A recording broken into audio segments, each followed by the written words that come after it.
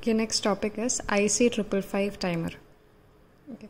From IC555 timer nu parnal, it is a highly stable device for generating accurate time delay or oscillation. Okay, അപ്പം അതുകൊണ്ട് timer എന്ന് വിളിക്കാനുള്ള reason അതാ. Timer എന്ന് പറയുമ്പോഴത്തേനും നമുക്ക് ഈ ഒരു IC വെച്ചിട്ട് ആക്യുറേറ്റ് ആയിട്ടുള്ള ഒരു ടൈം ഡിലേ പ്രൊഡ്യൂസ് ചെയ്യാൻ പറ്റും. ഓക്കെ, അല്ലെങ്കിൽ ഓസിലേഷൻ പ്രൊഡ്യൂസ് ചെയ്യാൻ പറ്റും. It's various application include oscillator, pulse generator, ramp and square wave generator, monostable and astable multivibrator, etc. Okay, അപ്പോൾ നമ്മളിപ്പോൾ പഠിച്ച സ്ക്വയർ വേവ് ജനറേറ്ററും റാമ്പ് ജനറേറ്ററും എല്ലാം നമുക്ക് IC555 ടൈമർ വെച്ചിട്ടും പ്രൊഡ്യൂസ് ചെയ്യാൻ പറ്റും. Okay, now what is the timer pin configuration? ഇപ്പം നമ്മൾ പറഞ്ഞ ഇതൊരു IC ആണ് അല്ലേ, ഇൻ്റഗ്രേറ്റഡ് ചിപ്പാണ്.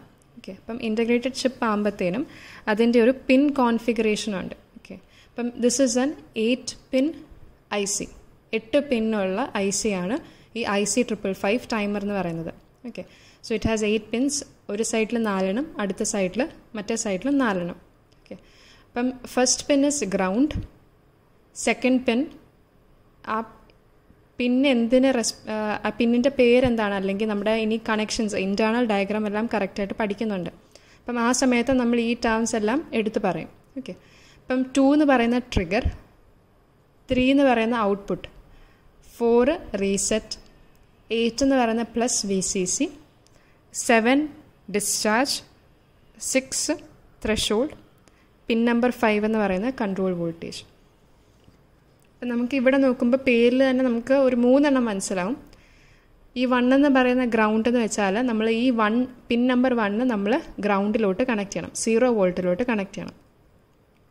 ഈ 8ൻ്റെ പേര് പ്ലസ് VCC എന്ന്, അതായത് നമ്മൾ ഈ പിൻ നമ്പർ 8 നമ്മൾ പ്ലസ് VCC, അതായത് ബാറ്ററിയുടെ പോസിറ്റീവ് വോൾട്ടേജിലോട്ട് കണക്ട് ചെയ്യണം.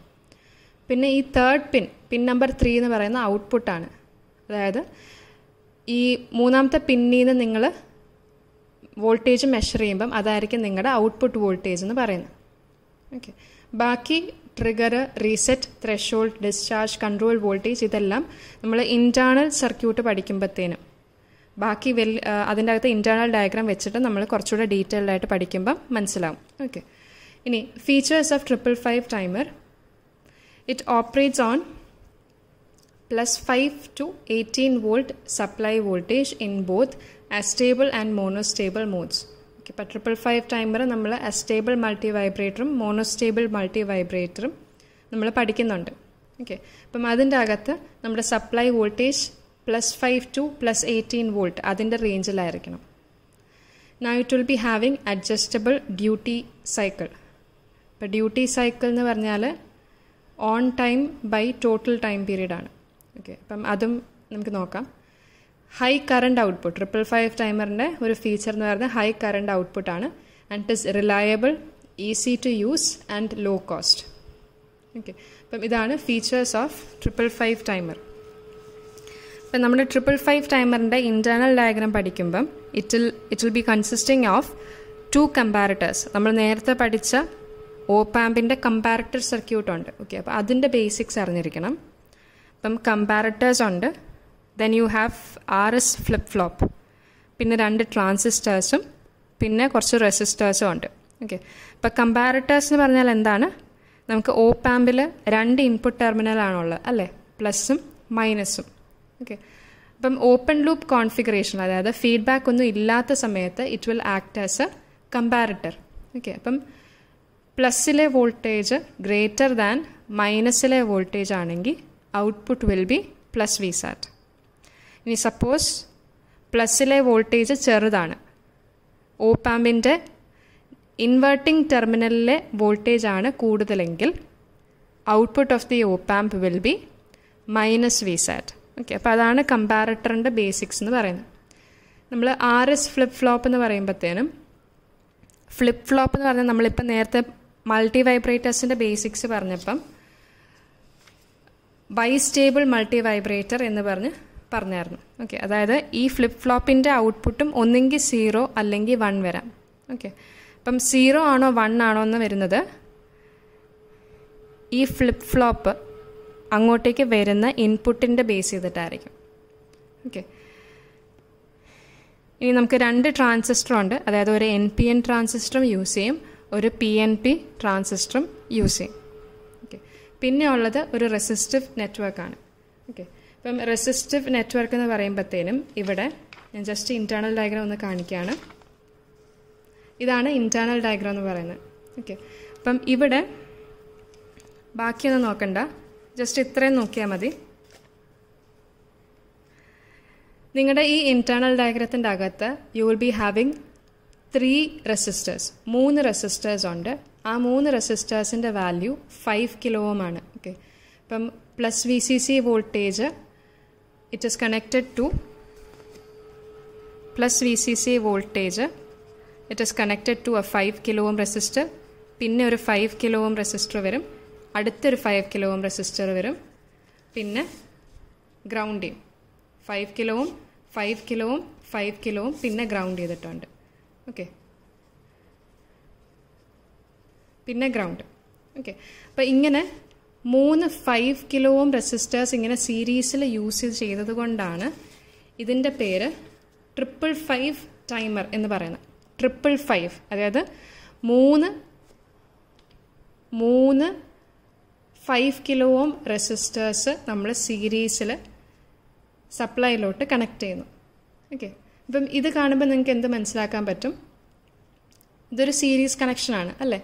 ഇപ്പോൾ സീരീസ് കണക്ഷനാണ്, നമ്മൾ പ്ലസ് VCC ഇവിടെ അപ്ലൈ ചെയ്തിട്ടുണ്ട്. ഇനി ഇതിന് അക്രോസുള്ള വോൾട്ടേജും ഇതിന് അക്രോസുള്ള വോൾട്ടേജും എല്ലാം നമുക്ക് കണ്ടുപിടിക്കാൻ പറ്റും അല്ലേ? അപ്പോൾ ഇവിടെ 3 റെസിസ്റ്റേഴ്സ് ഇൻ സീരീസ്, റെസിസ്റ്റേഴ്സിൻ്റെ എല്ലാം വാല്യൂ ഈക്വൽ ആണ്. ഓക്കെ. അപ്പം നമുക്ക് ഈ പോയിന്റിലെ വോൾട്ടേജ് കണ്ടുപിടിക്കണമെങ്കിൽ നമുക്ക് വോൾട്ടേജ് ഡിവിഷൻ റൂള് അപ്ലൈ ചെയ്യാൻ പറ്റും. ഓക്കെ. അപ്പോൾ വോൾട്ടേജ് ഡിവിഷൻ റൂള് അപ്ലൈ ചെയ്യുമ്പോഴത്തേനും ഈ 3 റെസിസ്റ്റേഴ്സ് ഈക്വൽ ആയതുകൊണ്ട്, ഓക്കെ, 3 റെസിസ്റ്റേഴ്സ് ഈക്വൽ ആയതുകൊണ്ട് 3 റെസിസ്റ്റേഴ്സിന് അക്രോസുള്ള വോൾട്ടേജസ് ഈക്വൽ ആയിരിക്കും. ഓക്കെ. ഓക്കെ. അപ്പോൾ നമുക്ക് വോൾട്ടേജ് ഡിവിഷൻ, ഇപ്പോൾ നിങ്ങൾക്ക് 3 റെസിസ്റ്റേഴ്സ് വരുമ്പോഴത്തേനും നിങ്ങൾക്ക് വോൾട്ടേജ് ഡിവിഷൻ എങ്ങനെ എഴുതണം എന്ന് അറിയത്തില്ല എന്ന് വെച്ചു. അപ്പോൾ ഞാൻ ജസ്റ്റ് ബേസിക്സ് പറയാണ്. ഇതിൽ കൂടെ കറണ്ട് I ഫ്ലോ ചെയ്യാമെന്ന് വിചാരിക്കുക. ഓക്കെ. അപ്പോൾ Iയുടെ ഇക്വേഷൻ എന്ത് വരും? I is equal to V by total resistors അല്ലേ? അപ്പോൾ R1 plus R2 plus R3 3 resistors ഉണ്ട്. അപ്പം what is the voltage across R3? R3ക്ക് across ഉള്ള വോൾട്ടേജ് എന്ന് പറഞ്ഞാൽ I ഇൻറ്റു R3. ഓക്കെ. അതായത് V by R1 plus R2 plus R3 into R3. Okay.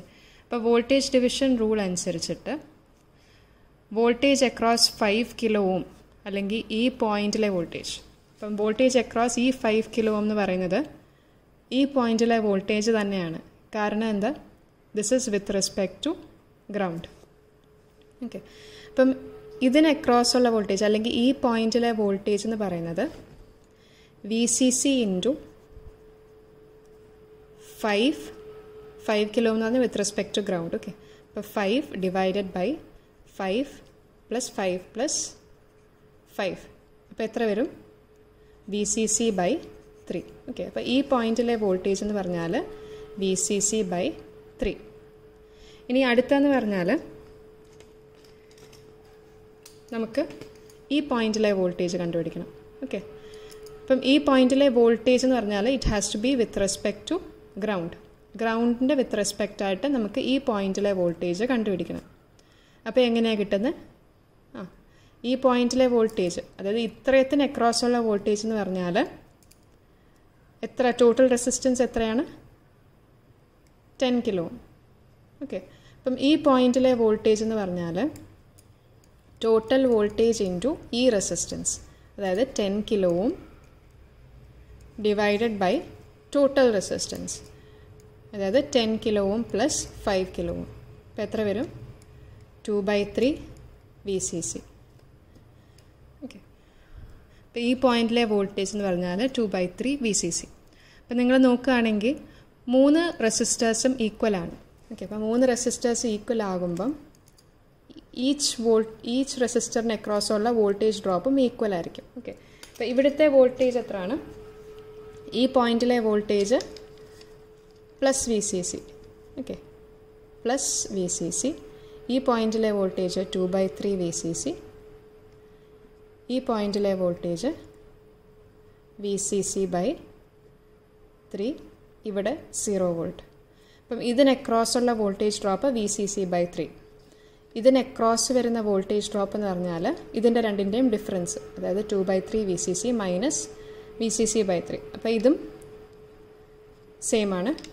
ഇതിന് across വരുന്ന വോൾട്ടേജ് ഡ്രോപ്പും ഇതിൻ്റെ രണ്ടിൻ്റെയും ഡിഫറൻസ്, അതായത് V C C by 3. Okay, അപ്പോൾ നിങ്ങൾ ബേസിക്കലി ഇത്ര അറിഞ്ഞിരുന്നാൽ മതി. 3 റെസിസ്റ്റേഴ്സ് ഇൻ സീരീസ് വരുന്നുണ്ട്. ഇവിടെ വി സി സി. ഈ 3 റെസിസ്റ്റേഴ്സും ഈക്വൽ ആയതുകൊണ്ട് ഇവിടുത്തെ വോൾട്ടേജ് എന്ന് പറയുന്നത് വി സി സി ബൈ 3.